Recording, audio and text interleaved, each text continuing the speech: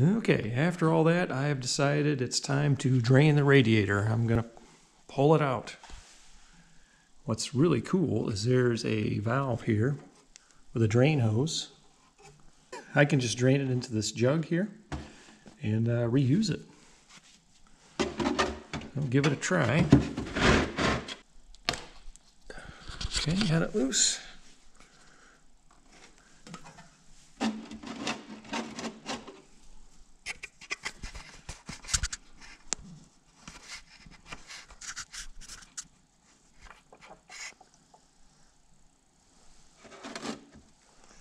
Nothing.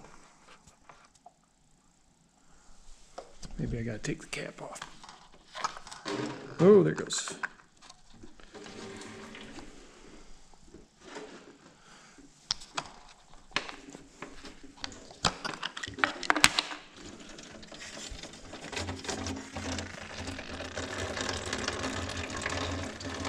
All right. Filling up. All right, got that thing all drained. It looks pretty good. Wasn't that much in there. I think it was a little low. Hopefully I can reuse this. It looks okay. I don't see anything weird with it. There's no oil in it or anything. That's a good sign. So to get this out, pull the hoses. Big bolt here that secures it to the, I guess, the dash. I think I'm gonna have to take the fan shroud out because I don't know that I can lift this up and over and clear the fan. But if I unbolt the fan shroud and just push it to the side, I can pull the radiator out and then pull the fan shroud out. Cable connections, I gotta get those off. I don't know that there's anything in the bottom. I think it just cradles in there. Oh, check this out, if you didn't already know. There's a screen, protective screen that sits in front of the radiator. So you can pull that out once in a while, clean it out. That's pretty neat. Every time I turn around, every time I check something out on this tractor, I'm really impressed with it. No wonder they were so popular. Well, if I pull this hose off, I imagine it's going to lose some more fluid.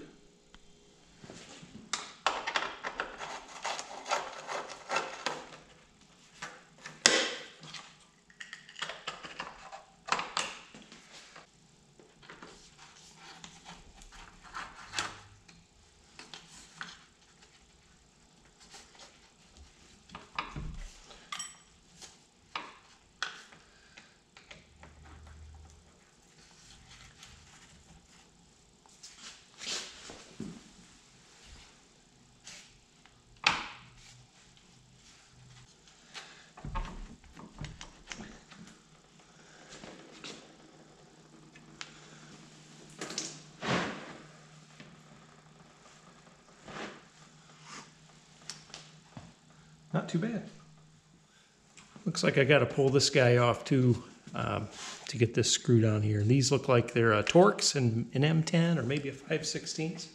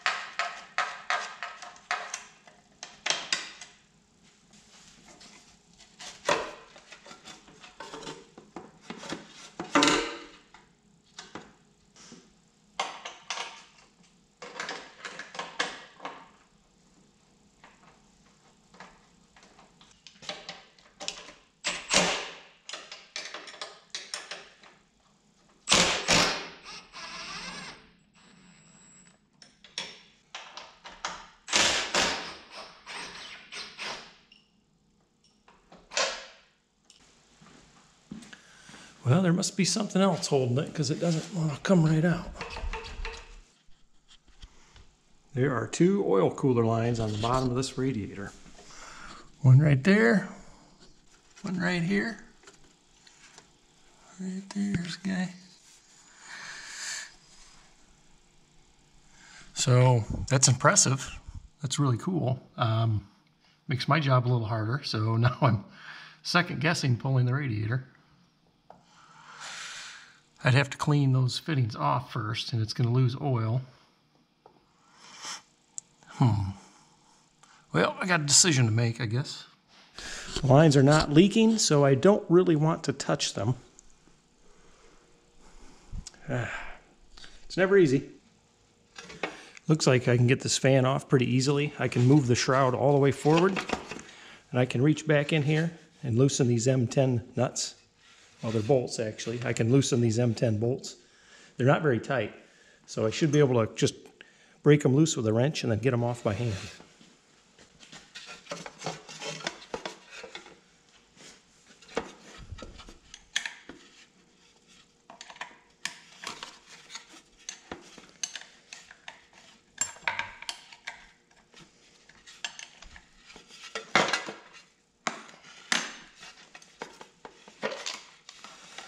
The fan and the spacer come right out.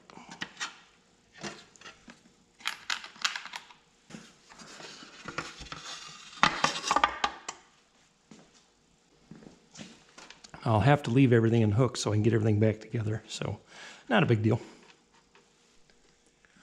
Okay, now that all this is out of the way, I'm going to take the air cleaner off, and I may or may not remove the carburetor. I'm not exactly sure. I haven't decided yet. I tend to change my mind a lot as I get farther into it, like I did with the radiator. I thought that would come right out, but nope. The thing is, I could have pulled it out, right? I could have pulled that radiator out, pulled those fittings apart. But the thing is, if you've got hydraulic fittings that are not leaking and they're covered with dirt, which these are on the bottom, you want to leave them alone if you can. I mean, they'll leak. I mean, you crack them open and they'll never be the same if you don't do it right. And it's kind of hard to get to. And I just didn't want to take any chances. If there's nothing wrong with it, I'm not going to mess with it. Well, this is plenty nasty.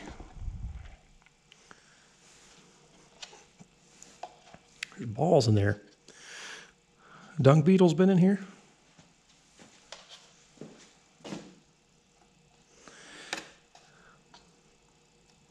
Looks like take those 3 screws off. That should come up. I'm not sure what's going on with these.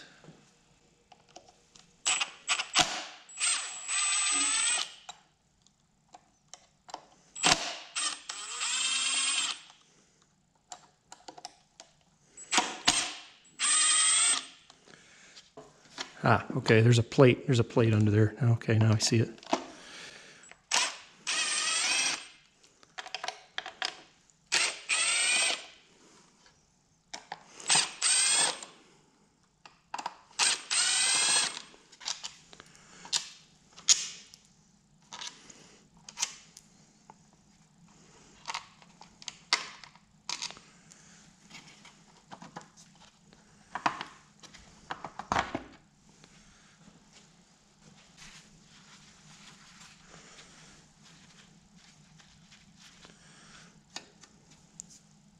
A couple of studs, it looks like, hold this plate on.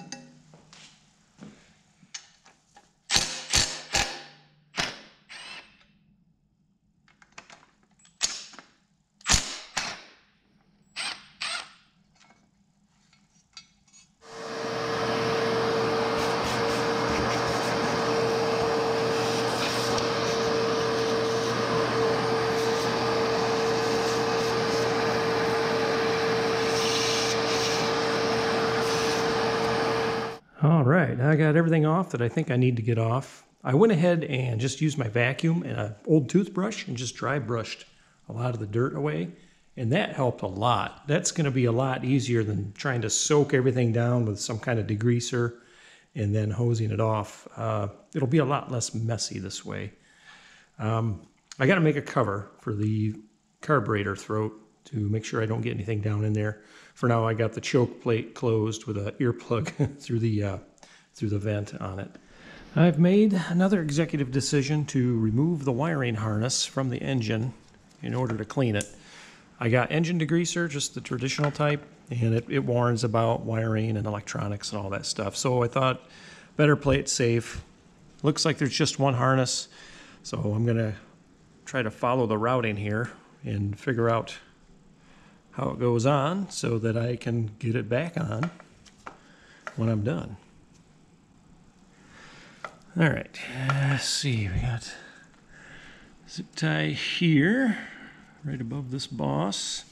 One black zip tie holding the thing on, and then we've got, oh no, does that have to come off? It appears it might have to come off.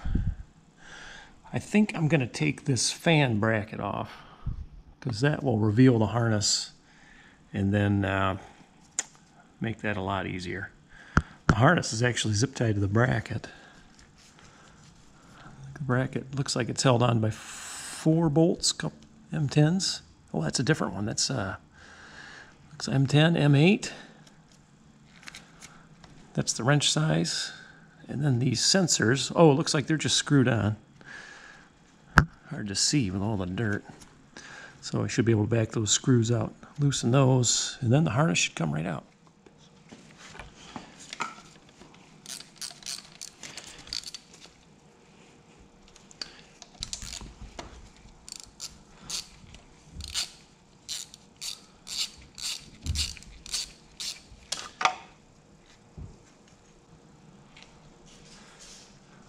So a M12 socket and an M10 socket took these off.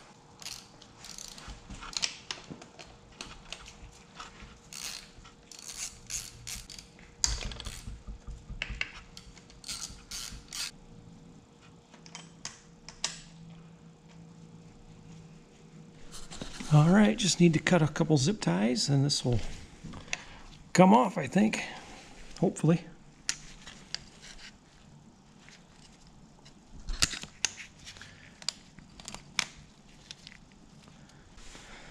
Really hard to do one-handed.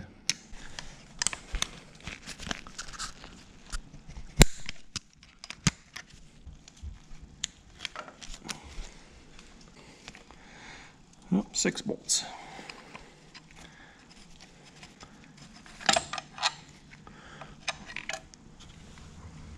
Wow, that really opened it up. That helps a lot. Looks like I just need to unscrew these sensors. I guess these are maybe engine speed sensors or crank position sensors. And then, yeah, this harness should come right out. Nice. Got to make sure I use the right size Phillips screwdriver for these. Fortunately, I've got 1/4 inch drive with a Phillips bit. I'm able to get these out pretty easily. These are just mag pickups for the coils. What threw me is there's one on each side. Well, there's 2 coils, so that makes sense. They're not crank position sensors or anything that elaborate.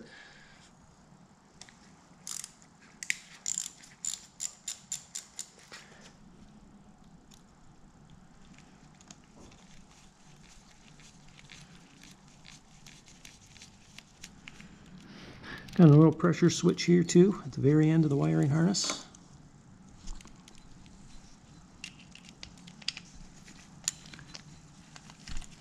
All right, well, plans change yet again. So got the last connection off over there. I thought all looks good, and then discovered there's a part of the harness that goes down here somewhere. Right down here. It goes down in there somewhere. I don't know where it goes. I don't feel like chasing it. I have a feeling it might be behind this flywheel, but I'm not certain. My lighting is terrible. I got a spotlight here, but I can't see down in there very well, and everything's just choked up with dirt. So what I'm going to do is just pull all this stuff off to the side while I wash it and try to cover it and keep it protected that way. This is like the main connector I pulled apart. It is nasty. Just dust. I don't really see any corrosion in there, so that's a good sign. But that's just, that needs to be cleaned. And I've got some contact cleaner. I can spray that out, no problem. These are pretty primitive connections. It's not that big of a deal if they get wet. You just want to make sure you dry them off. I might blast them off with some compressed air. But I'd like to get this control box off. I don't really want to spray that. Just a couple connections right here, and it should, quote unquote, come off. Okay, almost there to get this thing washed. I covered the carburetor with a plastic cap from a chewing gum container and held it down with a zip tie. It's not going anywhere. Got the harness kind of pulled out of the way, and these connections came right off, no problem.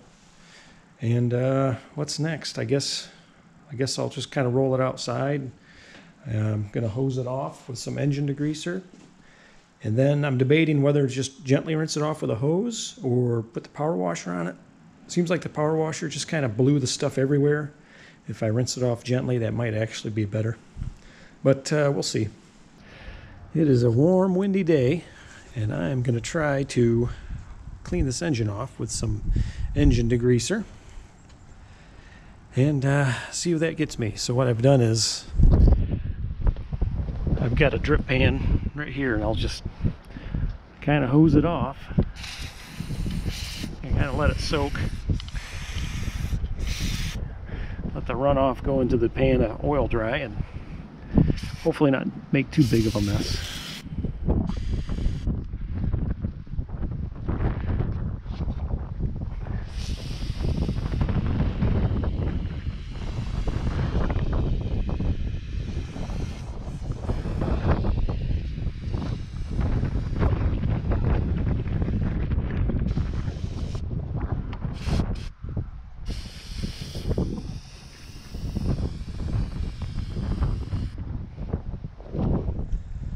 All right, first iteration looks quite a bit better. I sprayed it down, let it sit for a minute. I agitated it with a brush in some spots, and then I just kind of rinsed it off with a hose. Looks like I am going to need the power washer to get up in these crevices and stuff. So I got that all prepped and ready, and I'm going to keep cracking away at it, see what I come up with. So this is just one side. I haven't touched the other side yet, but so far so good. As long as I'm gentle, take my time, I shouldn't put any of this stuff at risk. It did get wet, but it's all right. It still has grease all over it, but I can wipe that down with contact cleaner or whatever. Hopefully there's no collateral damage. Alrighty, here's the end result, or close to the end result. Just kept spraying, scrubbing, and then washing with a hose or power washer. I'm sure there's going to be some spots I'll find where I'll have to do some touch-up work. But overall, the engine degreaser did a pretty good job. Oh, it's too windy.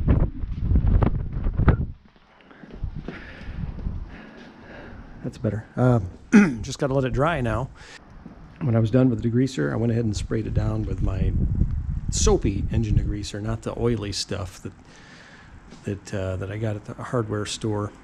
Yeah, and that seemed to really clean it up. Just kind of finish it off with soapy water. Here's the other side of the engine. Looks quite a bit better. Yeah, there's some crevices in there, nooks and crannies. I'll have to just get in there with some solvent and a rag around the finger and just kind of clean it up. But the back, well, looks a lot better. Looks pretty good. We'll let it dry off and then start cleaning the wiring.